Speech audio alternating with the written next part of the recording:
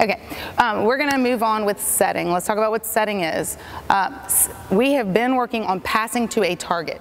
The setter is the designated player on the team who is going to that target. She has other roles and responsibilities, so she can't just hang out right there and be like, hey guys, come set me. So we work on, again, movement to get them to get to the target. They know where the ball is supposed to be going. They're releasing to target, but first we need to understand that the setter is the one who delivers the ball to the hitter. So we pass to a target, the setter will meet the pass there. She will set a ball where the hitter is going, not where they are, and we will try to attack that third ball. So we're trying to calm what comes at us. We're trying to square up and send a ball to our hitter that we can now control the power that we put on it. So we're gonna start very basic, and we're gonna go through 3 ways that coaches can help players get the right body position. So you 3 girls stand on the red line facing him. Setting is an overhand pass. We want to shape the ball with our hands, and I'm gonna be honest, some people have good hands and some people don't. And it's really hard to force a kid who has really tight hands to change that, so I wouldn't. When you're finding a setter, find someone who naturally moves quickly and has a soft touch. That soft touch is gonna be designated by sound.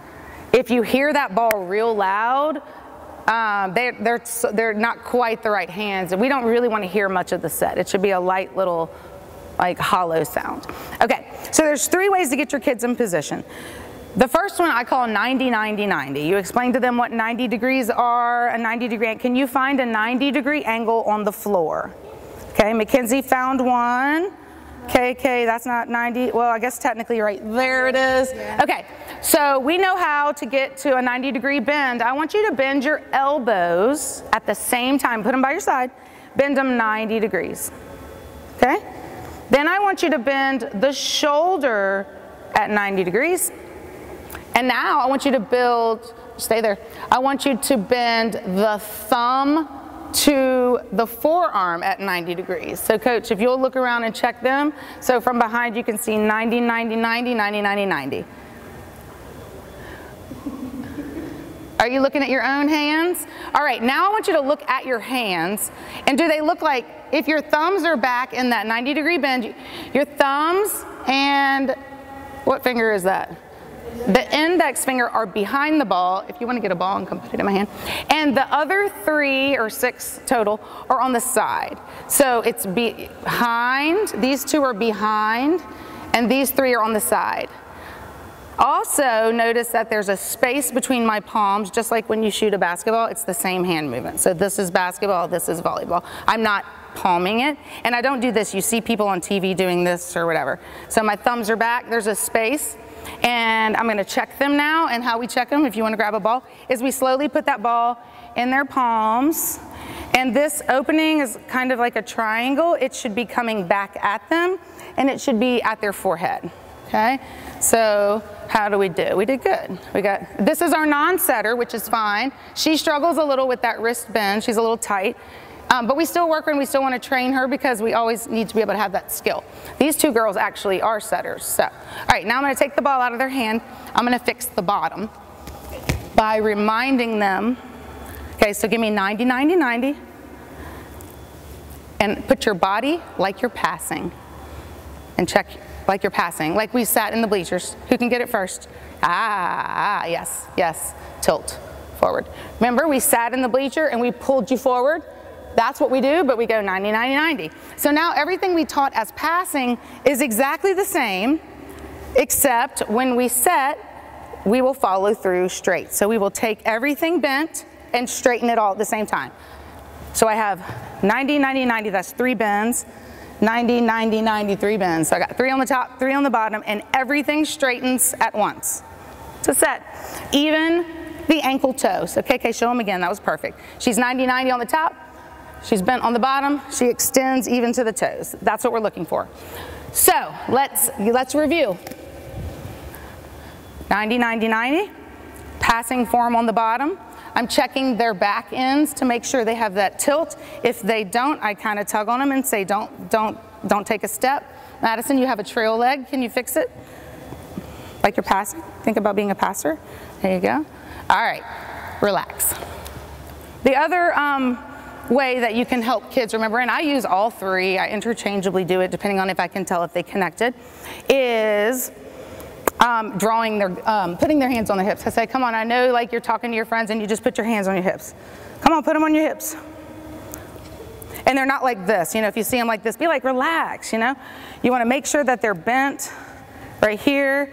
I was going to guess this one doesn't have as much bend. She just has tight wrists. It's not natural for her to bend. You can tell a good setter, they have like a natural bend. So it's a little harder for her, and that's okay. She's a defensive specialist anyway. She's got a real good flex, and so does she. So what I'm going to do is I'm going to take my hands and I'm going to put my feet in that passing position that I'm thinking about with my bottom back. I'm ready to pass, and I'm going to draw straight up. Sometimes you'll see them do this, and you have to remind them literally straight up. So then I check them again. That's a way to do it. So you want to show them one more time?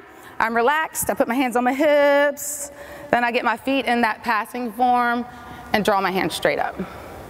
Okay, very good, all three of you. All right, relax. The other one helps a lot of the little ones. And you can actually, I should have brought some, but you can actually get the 2-liter bottles of Coke or Mountain Dew or whatever, and you put it out in front of them, and you tell them to put their hands around it, and it's empty, and you ask them to put it as if they were going to drink it, and the actual nozzle has to come toward the mouth, and that helps with this part that they really struggle with. So if you can imagine, I have a 2-liter bottle and I literally do this. If I want that nozzle in my mouth, I can't have it like this, right? So when you give them a visual cue and an actual tactile object, that sometimes helps them with that too. So sometimes at the middle of the game, I'll be like, your 2-liter bottle, and I'm like, guzzle it, go, go, go, go. And they'll get those hands up. So that is the hand technique. The foot technique is exactly the same as passing. We are going to square up to a setting target. So first, as passers, we had a passing target, now we have a setting target. All right, I have each of my players laying on their back. I'm going to reinforce the hand work that we just taught them on setting. So they're gonna lay down, and you can do the same time as me. This is a real good drill to do with partners. You really have to talk to them about what you need from the partner that's acting as the coach, but it's not as hard as some of the tossing drills. So I'm going to pretend I'm talking to some players, so it may sound a little like young. I'm not treating him young. I'm just, if I had a girl helping KK, I might talk like this. So my job right now is to help Mackenzie with her setting hands. So she's going to put up her 90-90-90, okay? And she's going to make sure she keeps her eye on the ball the whole time. How well I do depends on how much she gets to practice and how much she learns. So I need to do a really good job. Plus, she's my partner, we're gonna switch. So I need to do a good job for her, she needs to do a good job for me.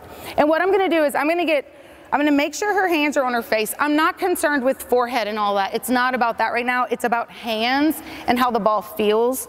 So what I'm gonna do is I'm gonna look at her and I'm gonna gently, not place, but baby drop the ball in her hands. And she's not gonna do anything with it. She's gonna freeze, and she's gonna look at herself and kind of assess herself. And I'm gonna help looking, as a player, I might have some helpful information, like if Mackenzie's hands were like this on the ball, I might say, oh, you know, coach said there's supposed to be a space right there. And so Mackenzie's gonna take her time getting her hands the way she thinks they should be. She should have these 2 fingers under the ball. Mackenzie, are these fingers under the ball? Yep, and these 6 are on the side. And all she's gonna do is lower it down to your forehead or nose. And she's gonna push straight. Now the tendency is gonna be to push to me. So as catcher, watch out. The goal is to push the ball straight up so that it would land back on you. But I'm not gonna let it land on her, I'm gonna catch it. So don't push it to me, push it straight up as if you were gonna catch it. And what I wanna see from her hands is a perfectly straight follow through where the back of her palms look like this. Not this, and I don't want this. So we're encouraging them to hold their hands until we can check them. And we shouldn't see this, we should see this, okay? So she's gonna push, and I'm gonna catch, and I'm gonna check, and I'm not gonna let it fall back on her, so I'm gonna catch before I check to make sure she doesn't get hit in the nose. She's got her hands up in the air, and I'm looking at her follow through, and so we're gonna do it again. Lower, lower, lower, drop. When you're fixed, you feel good. Extend, check them. Because look, I saw this. Yeah. Did you see that? Okay, so let's work for that. Let's try again. Hands on the drop, a little drop, push straight up, do that, follow through, good, good, excellent. Let's do it again a couple more times.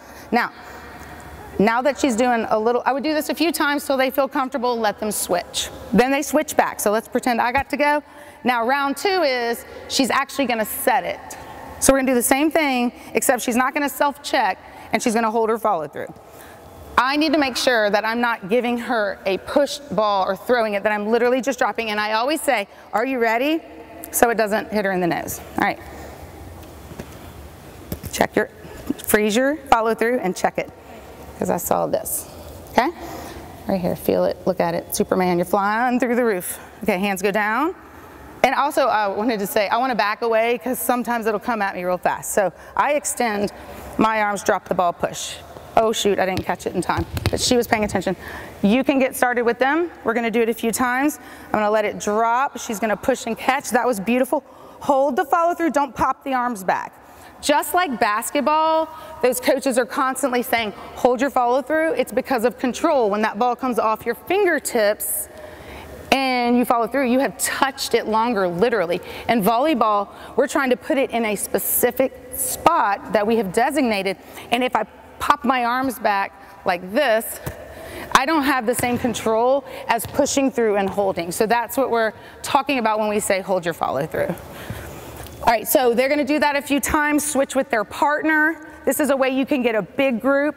You can be scanning and saying, oh, you know, give her a better ball, help her out, or, you know, you just kind of walk the room and scan. I'm gonna give her a couple more. She's gonna hold her follow through. Good, and I would have caught, but she pushed it the wrong way. Sometimes the balls will go everywhere, and that's okay. If I notice that a kid is not delivering the partner ball they need, I try to help them by saying, hey, can you give her a ball right here? And if they just can't, I'll sometimes say, hey, let me see the ball a second, and I'll do a few to make sure that kid gets a good rep. All right, everybody good with that? How did they do, Coach? All right, y'all can get up now. That's just a way for them to push through the ball, have a partner, have some accountability. I think that they learn when they see it in others. Like I felt, you know, like I had some information that would help Mackenzie as my friend. And then as I'm teaching her and noticing things in her, it's helping me recognize things in myself. All right, so we're gonna shift now to actually setting from the target that the passers have delivered the ball. So I'm gonna remove this target so that nobody gets hurt. Sometimes we will use floor dots, but they don't need them at this point, although this isn't an actual court set up the way a game would be, so it is a little confusing for them. But what we're gonna do now is we're gonna have setting targets. All right, as we said before, there's basically 3 hitters. Technically there's 5 because anyone can hit, but on the front row there's 3 people. And it doesn't matter what system you want to call, but I recommend even at an early age deciding what you want to call each set and teaching them so that they start to communicate efficiently. If Mackenzie is at the setting spot, this is what I use. This is not what you have to use. This is not what everyone uses. I think this is simple and my kids have thrived on it, so I've stuck with it. I use a number system in front of my setter and a letter system behind. So I have a little diagram and I can send a copy and it shows the path of the set and shows what it's called. So the most basic 3 sets are going to be high to your left front hitter, somewhat high, not really that high, to your middle hitter, and then high to your back hitter, your right side hitter. So they are arches, like rainbows, like arches that go up and peak and fall. That's your baby basic set, and there are dozens of different between the more advanced the game gets, but this is where we want to start. We use a numbering system in the front. So in reference to the setter, where she's standing, remember this used to be our passing target. This is where our passers pass. The 1 is a nice easy ball right in front of her and it's not high. The 2 goes a little farther. That's the one we're going to do today. It's kind of like this, okay? The 3 lands between the 2 and the 4 is out here and the 5 is super high. So you have 1, 2, 3, 4, 5. Behind her, we have A, B, and C. Same concept. The A is the little one that's close to her, B is a little farther, C is high back. So the basic sets are what? The basic 3 sets are 4 or 5, 2, and C. So we're going to work on 4, 2, C, and once they learn that and understand it, when they're over here wanting to get set, instead of saying, I'm ready, where a setter is looking at the ball and she doesn't know who's saying ready, but she hears 4, 4, 5, 5. She knows, oh, the girl that's going to hit that ball is ready. So I encourage teaching it as early as 5 years old. So let's have someone be the catching target, someone handing for me and shagging, and you can bring in the volley lights. I'm sure Mackenzie, would you be okay setting volley lights? You think it'll throw you off?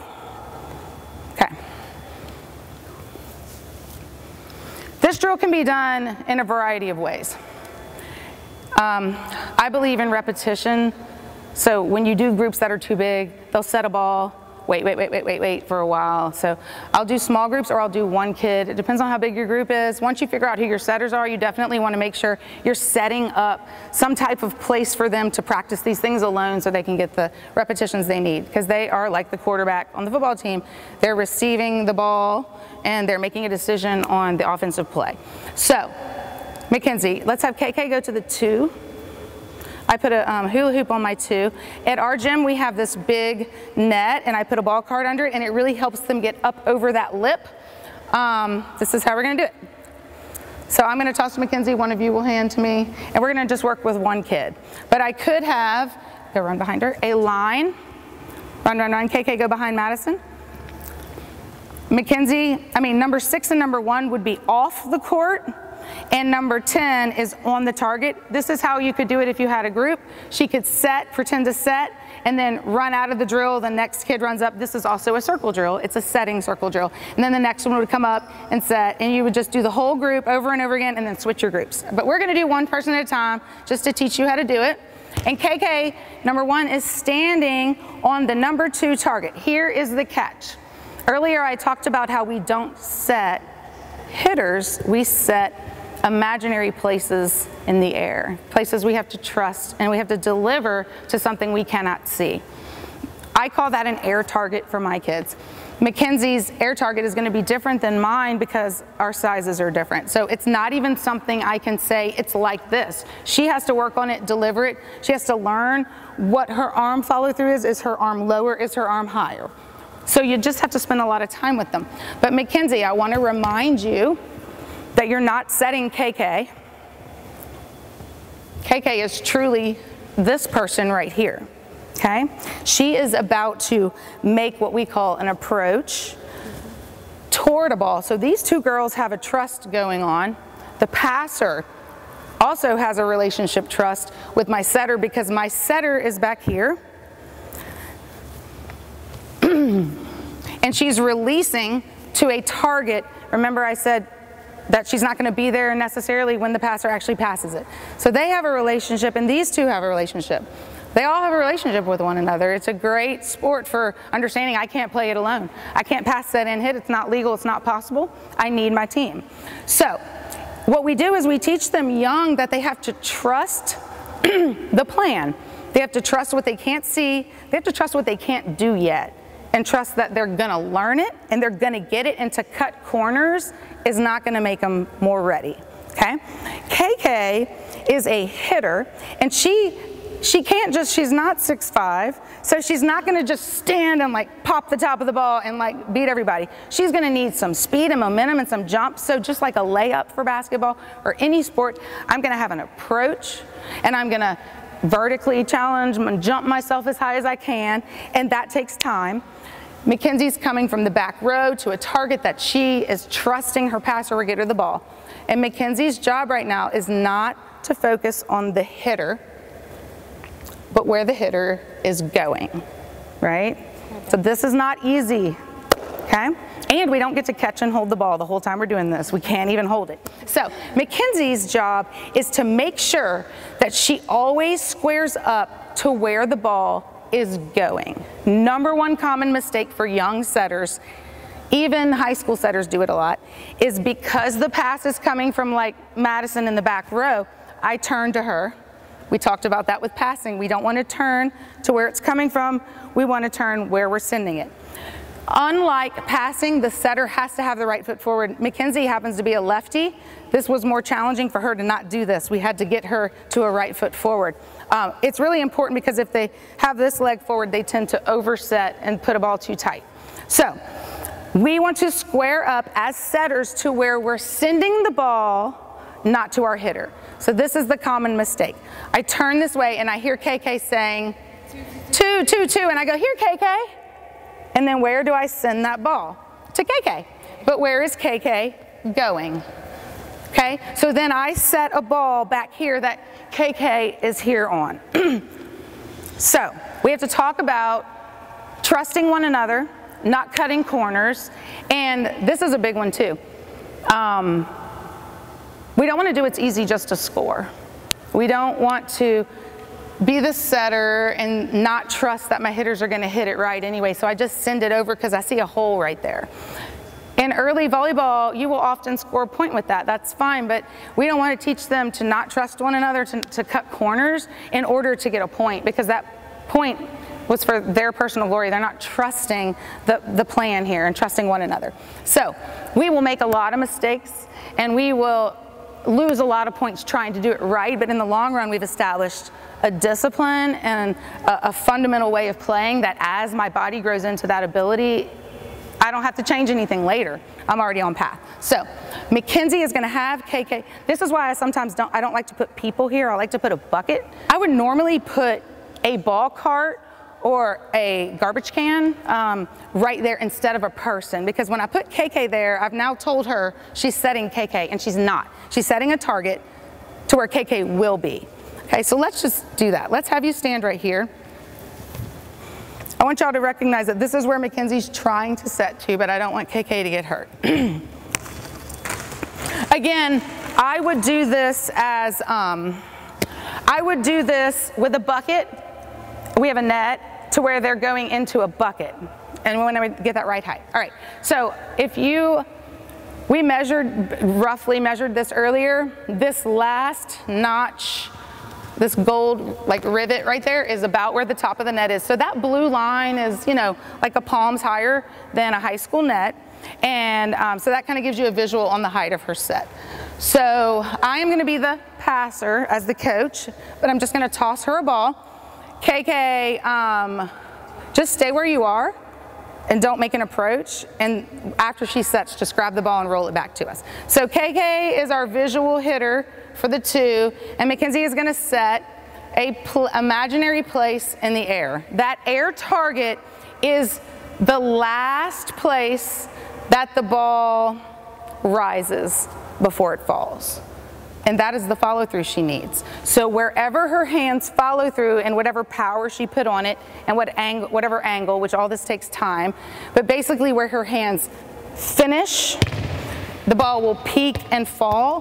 That's her target, okay? So if Mackenzie is only setting this far, her peak target is somewhere up there, and sometimes as a coach I can say, okay, it's gonna be more like right here. Now the farther away Mackenzie has to push the ball, she'll get into setting position, drop her bottom back, and she'll follow through lower. But right now the ball's close to her, so her follow through is gonna be a little closer to her. All right, so she is setting a spot in the air, but it's going to land on the pole, the pole hole. Ready? That's actually perfect. Did she square up to the right place?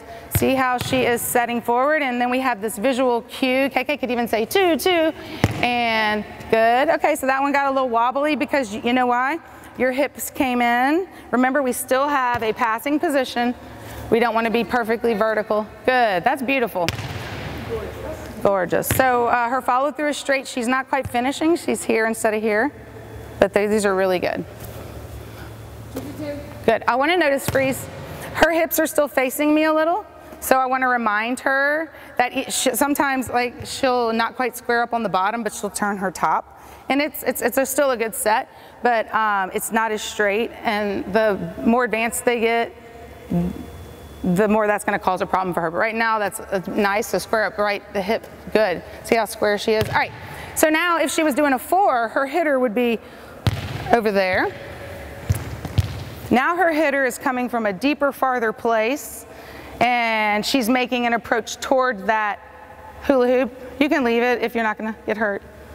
Okay, and now her air target, if you can imagine the area in the air that it would peak and fall and land in that. So she has to work on that to figure out where is my air target so that it lands right there, all right? And I think this is pretty close to realistic in court if I'm looking. All right, so she's gonna move her feet, square up, push. Okay, so can you tell me anything that you need to adjust having just done that? Okay, she needs to square up. And you know what you do better when you jump into your target? Okay, I call that an air pivot. So if she has to come, I'm giving her perfect passes, I'm tossing, but when she has to come set a ball over here, she's gonna have to wrap around the ball and square up to her air target, because if she just comes to the ball, she's gonna put it too far off the net. So what I teach is an air pivot where they kind of jump into it. It's a little faster because sometimes they leave a leg back if you don't jump. So I'm giving you good passes. Make sure you're doing left, right at least, or you go left, right as you drop your body. Left, right. Do you know what I mean by left foot, right foot? So run the ball down, left, right, set. Do you want to try that? Okay. Left, right, good. Save it to the end. That was much better, left, right. I'm not worried about where it's going. I'm looking at the bottom right now. So make sure your bottom is back because you're getting too close to the ball. You'll notice that kids that can't push the ball out, they don't have the power. It's because they're so close to the ball and their head goes up and they bring their bottom in. And so then it's like a whip trying to get the ball out. The ball is supposed to be something in front of them that they go towards. So when they set a ball this far, if they get their bottom back and the ball behind them, when they extend, they can push forward. So when you see a kid struggling to push the ball forward, it's probably because their hips came in and they're really close. I want the ball in front of you. So back up if you need to. Good, square up first, square up first. Let's go real fast. So I might do this drill with like 6 kids. She sets a ball and gets out, but she's gonna just repeat it, good. Good. All right, good job. That's really it on the setting because a back set is totally different and it changes, you know, it's more advanced. We'll do that one later.